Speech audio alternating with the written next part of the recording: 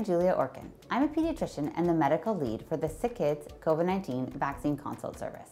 One of the most common questions we're hearing from parents is related to safety and approval of the COVID-19 Pfizer vaccination. How can I know this vaccine is safe when it was approved so quickly? Well, the answer is that actually the mRNA technology for vaccination has been in play for over a decade. Given the seriousness of the global pandemic, all forces came together to have rapid approval of vaccination to ensure safety for our children and families. What we do know is that all clinical trials that were put into play had the appropriate amount of participants and were approved with all the steps that were needed in order to ensure safety.